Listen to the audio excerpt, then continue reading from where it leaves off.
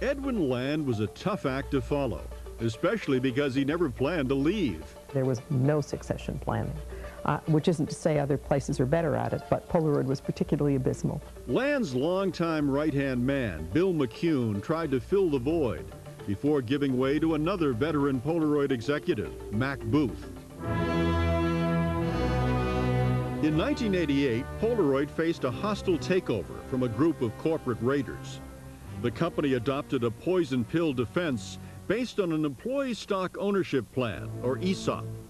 It required employees to give up a portion of their salaries and benefits in exchange for newly issued shares. Everybody chipped in and bought stock so that we wouldn't be bought out by another company, and that was our way of supporting Mac Booth at that time. It ended saddling the company with debt, but I don't think there was any choice. Greed, for lack of a better word, is good. This was the time of the takeover barons, and we were a target, and they came after us, and we had to defend ourselves. At the time, it certainly seemed to be a very smart and almost essential move to keep the company independent.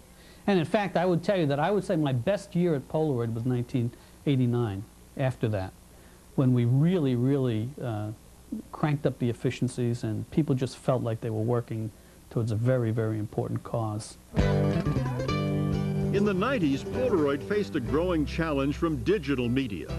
Professional photographers such as Sandy Middlebrooks of Dorchester and Jerry Evelyn of Brighton, long accustomed to making test shots with Polaroids, found their clients increasingly interested in digital images instead. My clients were calling and they were saying, Jerry, what's going on here? Do you have digital?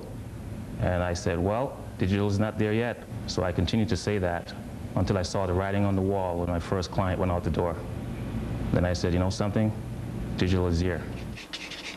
For fine art photographer Linda Cook, who's long worked with an emulsion transfer process invented by Polaroid, the move to digital was a matter of economics. It's actually made it much less expensive because of the cost of the film. As the price of all the technology comes down, definitely the price of producing my art is able to come down as well, which has been a real save in terms of being able to produce art and make money from it.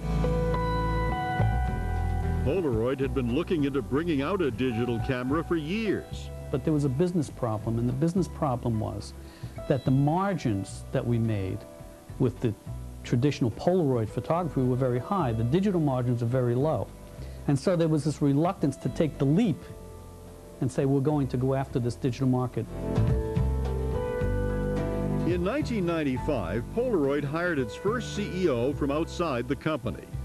Gary DiCamillo, formerly of Black & Decker, announced his intent to change the culture at Polaroid. DiCamillo regularly during his tenureship would announce a new digital strategy or a new slew of digital products or a new emphasis on the digital arena, but it never turned into anything real. The company also managed to infuriate Wall Street with, a number of really big missteps. Wall Street hates surprises and they hate bad surprises, and Wall Street was always getting surprised by Polaroid because they weren't telling the truth about the outlook for sales, revenues, profits. Polaroid may also have lost touch with its market. My own feeling is that they've lost sight of the customer and the customer's needs. They're looking for the magic tablet that's going to bring them to nirvana, and listening to the customer is going to bring them back. I couldn't bear to give up Polaroid before the last gasp. I couldn't. I love the camera too much. The company's predicament imperils the careers of photographers such as Elsa Dorfman of Cambridge, who has spent much of her working life using a large format Polaroid. If you hit me on the right day, I'm full of denial, and I think, well, they'll keep on making this film. There are 12 people with cameras, that use this film. Who knows? I mean, who knows? Corporations are so mysterious, and they don't always make the decisions that are obvious to us. The company, which declined an invitation for an on-camera interview, has offered little explanation for its recent actions. Canceling the health insurance retroactively with no warning, basically, to employees.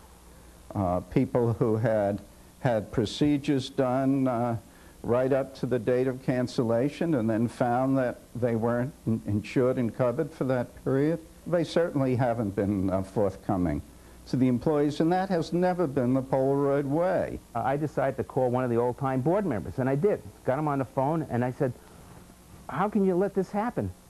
What's going on? And what he said to me was, I don't know anything about it. I think this was a board that was dead at the switch, not particularly involved, showing up at meetings. I've heard some of them dozing through them, reading the newspaper, whatever. But in any event, it's a massive failure of the governance process. But perhaps above all, Polaroid is another casualty of the culture of greed. There's a lot of companies that had to distort their balance sheets and take their eye off the ball of what basically was their modus operandi to thwart unwelcome takeovers. And in many cases, with hindsight, it was a terrible decision for the stockholders, not necessarily the management at the time. And a lot of those companies, like Polaroid, have since gone bankrupt. And while the retirees await word on their pensions, more layoffs are expected as possible new bidders from the company are rumored. And the end of an era in Bay State business will occur this coming summer when Polaroid's landmark plant in Waltham closes for good, a facility designed by IMP. What happens to the workers? The work is going to Holland and Mexico. Chronicle will be back in a moment.